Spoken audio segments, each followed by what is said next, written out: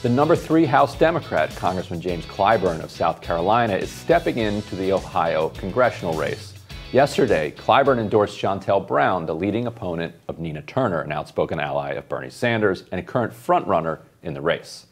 In spite of the endorsement of her competition, Nina Turner and her campaign have seen a surge in fundraising from not just Ohio donors, but donors all across the country.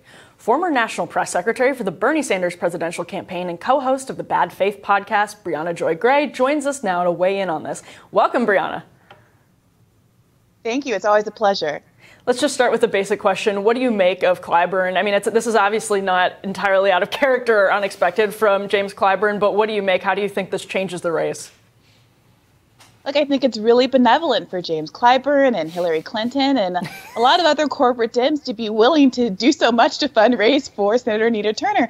Because as we've all seen, at the end of the day, every time one of these kind of establishment Democrat heavyweights comes out and endorses her opponent, she has an enormous fundraising day. And I think that is a real testament to the credibility that she's raised over the course of the last few years as she's campaigned for not just Bernie Sanders, but for the kinds of progressive issues that overwhelming majorities of Americans not only want, but really need at this crisis point.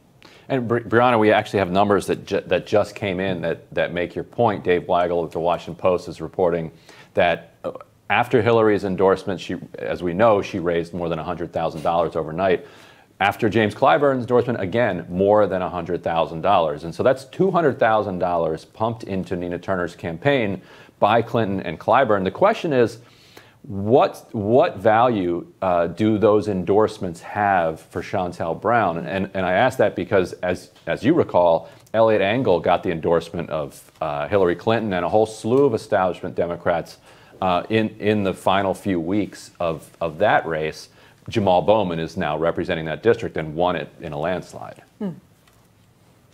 Well, it's clear when you read reporting like the New York Times article about this recently that the goal is to show that all of the familiar names in the Democratic Party, the household names that you know and trust, are behind Shontel Brown. And moreover, the way that the Clyburn endorsement is being framed in particular is seemingly a little bit of a nod to a certain level of identity politics, which is interesting given that both candidates in this race are Black and that Senator Turner has gotten so many endorsements from notable Black public figures, including Black and brown public figures, including all the members of the squad.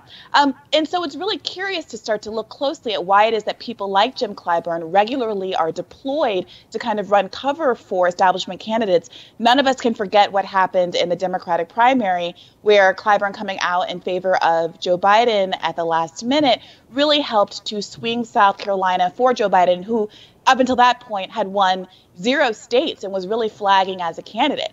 And so one has to start to ask the question, what are Jim Clyburn's motives here to get in the middle of these races over and over again? And you can't escape the fact that Jim Clyburn has taken more money from the pharmaceutical industry over the last 10 years than anybody else in Congress.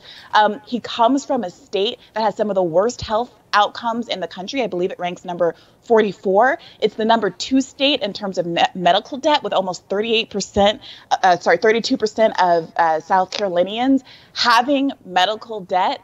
Some of the worst outcomes in terms of maternal health, et cetera, et cetera, et cetera. And these things are connected. And the idea that someone from a state like South Carolina that has Republican leadership, that is a red state that didn't get Medicare expansion, right, that didn't accept Medicare expansion, would be working so hard against people who are working for a federal solution to the healthcare crisis in his own state, is really, frankly, unethical. I don't know what other word to use there.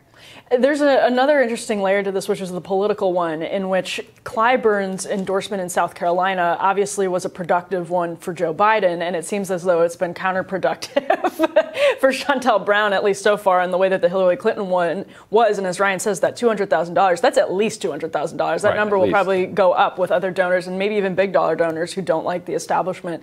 Especially after this video goes up. Yeah, exactly. Yeah. So Briahna, I want to ask, though, did Clyburn's success in swinging that South Carolina race or changing the momentum in the South Carolina race speak to something about the nature of the Democratic electorate still being sort of different from the Bernie coalition alone, that there are still perhaps like white boomers and black boomers who have very different outlooks on some of these policy issues, who are adverse to radical ideas, at least as they're sort of framed in the mainstream media? Did it speak to that, and will that play out again in this race? Well, first and foremost, we have to remember that Joe Biden won South Carolina because more white voters turned out than historically was precedented, right? Joe Biden won South Carolina on the backs of white turnout. Now, of course, an overwhelming majority of black voters also voted for South Carolina in the state. And those voters overwhelmingly said that Jim Clyburn's endorsement was the dispositive factor for them. So you can't erase that reality either. But you also have to be careful to look at the fact that Jim Clyburn is influential with voters. What Nina Turner is experiencing right now is an uptick in fundraising, something that Bernie Sanders also had no issue with. But she still has to make sure that she is convincing voters on the ground in Ohio who might, despite her ability to raise a large number of funds from across the country from people who know and love her from the Bernie campaign, might not have the same kind of traction in the state. Now, polls indicate that Nina Turner is actually polling very well in the state, which is why I think you're having this last minute rush from these national corporate politicians to try to boost her opponent. I don't think that that's a real concern. My family happens to be from Cleveland, and she's been a household name for a long time, much longer than, frankly, Bernie Sanders has been a household name to them. But yes, I do think we have to keep our eye on the fact that what we're talking about here is a spike in fundraising, not necessarily what we saw in South Carolina, which was people who know Jim Clyburn, feel they can know Jim Clyburn and can trust Jim Clyburn, and who followed his guidance on who to vote for in the presidential primary. And Briahna, how do we square the reality that the squad in general have been team players with Democrats for most of this term? And throughout the race, Nina Turner has not said hardly a negative word about Joe Biden. And like you said, she has a lot of establishment support and connections back at home. Yet you see this outpouring of corporate and establishment energy trying to crush her, at the same time that Hakeem Jeffries and a few others have formed a PAC specifically dedicated to make sure that the squad doesn't grow. So how do we square these two different realities? Well, I'm, for one, it's cynical and it's gross to see, but I, for one, am glad that the corporate Dems are finally showing their tuchus, as it were, and being pretty open about the fact that they aren't this majoritarian, let's get behind the most popular candidate. We all have to come together and do a unity for the Democratic Party.